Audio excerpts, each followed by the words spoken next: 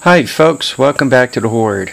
About 20 after 4, it is 8:24, Sunday, 78 and 78.0, 78.8 degrees. That one says 77. For those of us overseas, 24.1 Celsius. Sunday, welcome to Sunday.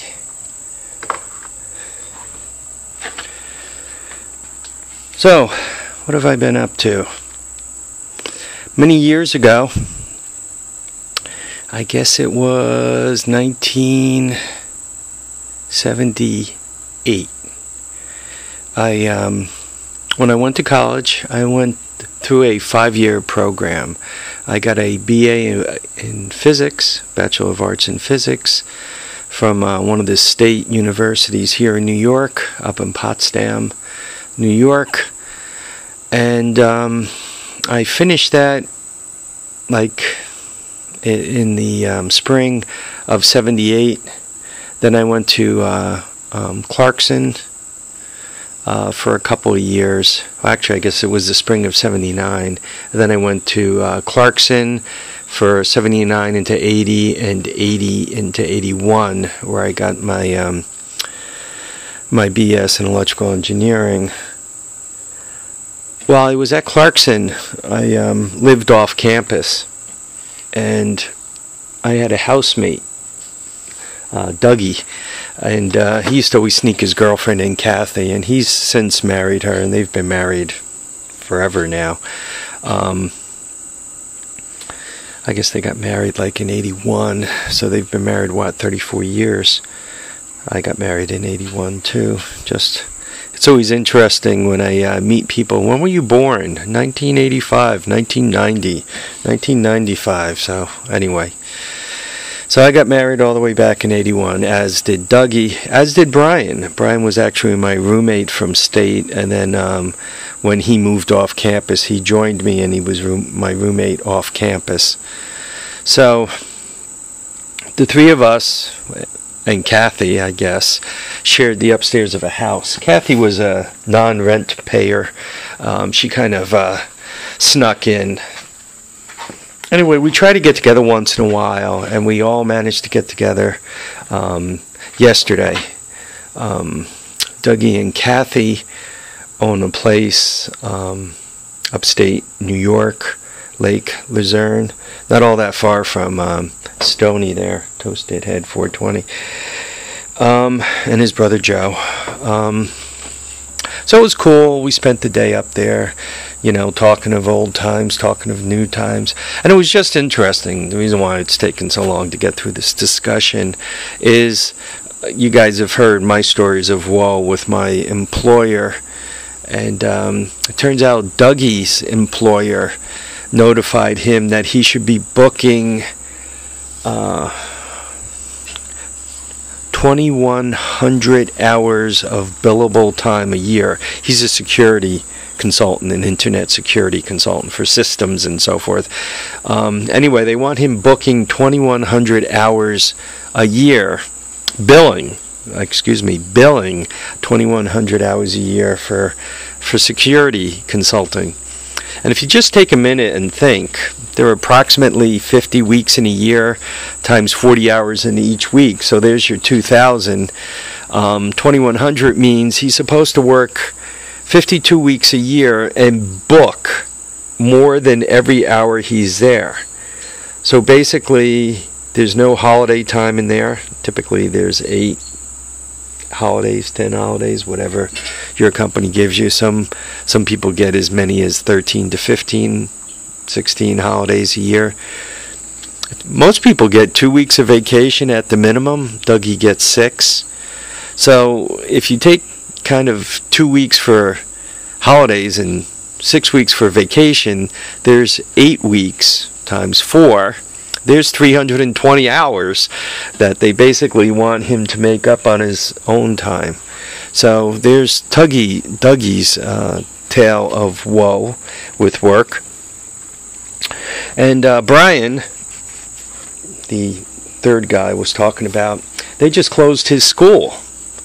He was a director of a music program down here in Dutchess County, and they closed the school. So they now he had tenure and seniority, so he didn't lose his job, but he got brought into a different school where he's kind of, though he's the senior person and the tenured person and all those wonderful great things, he's kind of low man in the totem pole at this music department. So it's kind of interesting. All us 55-year-old guys are finding ourselves in interesting situations. But that's not why I'm actually making this videotape, though I just wasted 5 minutes of your time talking about it. I've been chipping away at the basement, and I guess what I have to get myself used to is the idea that this is no quick and simple project. Just think like when Musty One was redoing the Volkswagen single cab.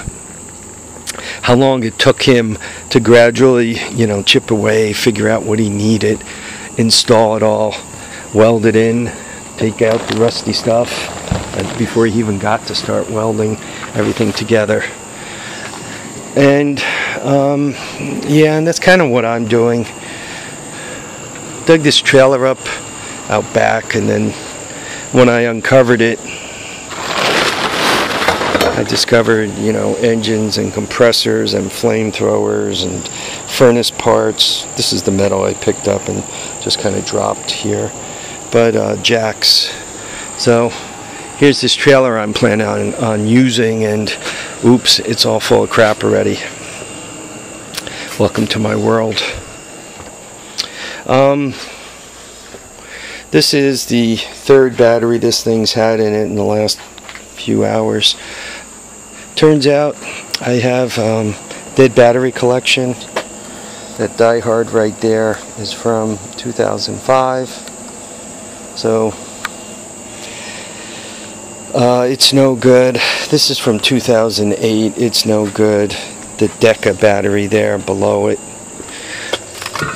That was in a Kia from 2000. So here's my dead battery collection. I think there's another 3 or 4 more by the upper garage, so I'm going to collect all those up, turn them in, and be done with it. I showed you guys before, I think, that this had some charbroiled wires. What I did is now they're going through this hole, and the hole is not sharp. They're away from the exhaust system now. Probably what I should do is bind them up and get them a little tighter in there, but for now they appear to be safe. I threw another battery on here. If you look at the code A5, there's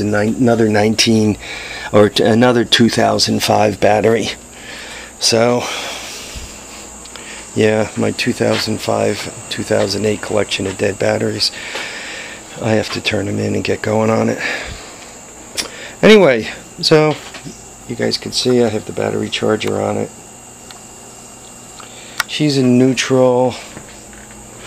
Turn the gas on. Give it a little choke action. And let's see what she does.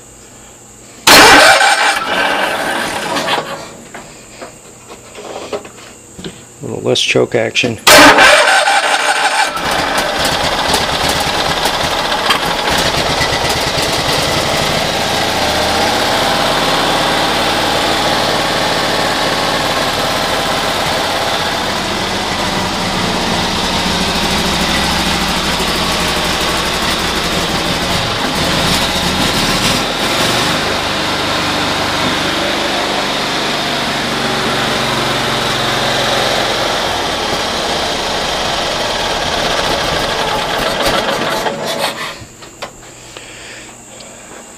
One-handed man isn't doing a good job at this. Let's try a hand and a foot. Oops.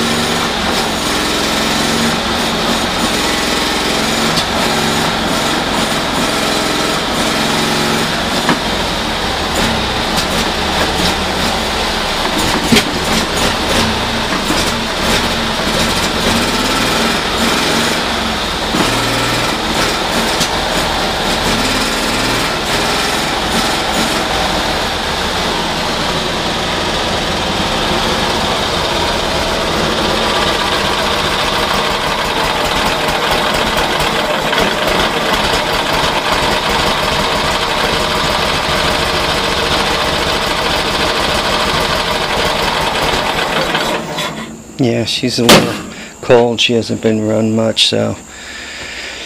There's the Cushman. She's fired up again. It appears as if the electrical system is behaving. What I'm going to do is I'm going to leave the charger on it overnight so that that battery peaks up. And there's that. You guys could see I could get it out of here. Once it's out of here, the backhoe loader will actually fit in here, tuck right in here, and then I think I'll still have space to get around it and so forth. I would like to get the backhoe loader in, and I'd like to get this thing in over there. To get the backhoe loader in, once the backhoe loader's in, right, the shelf goes over the bucket and the generators go in the bucket, so this will be out of here. This horde of generators, it's got me scratching my head. One of these is fine, it runs. It needs the basket changed is all, the starting basket right on the end there. So it's all good.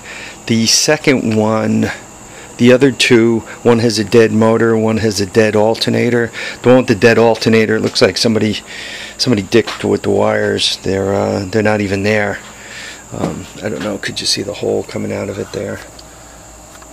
Right, no wires coming out of that hole right there. So I'm not sure what the hell they did to that. This one was very low hours. I mean, you can look at it and see, but somehow they threw a rod on it. I'm not sure if it seemed to have oil in it, so I'm not sure why it threw a rod. Troy built. So this crap is all made by the same people, so it looks. So I plan on swapping one of the engines over. One of the things slowing it down though is obviously those two generators already run, and one of the three of them already run, and you know, it's like, oh yeah, I got to worry about the lights going out. If I blow up that many generators, I got other issues. So, but somehow I got to figure out a way of getting this crap out of the way. Once again, I want the Cushman over there. It's getting there, and it's kind of like chipping it away at it a little at a time. And I really hate doing this kind of basement cleanup stuff. I don't know how many of these jugs that I've thrown away empty. They just seem to be absolutely everywhere.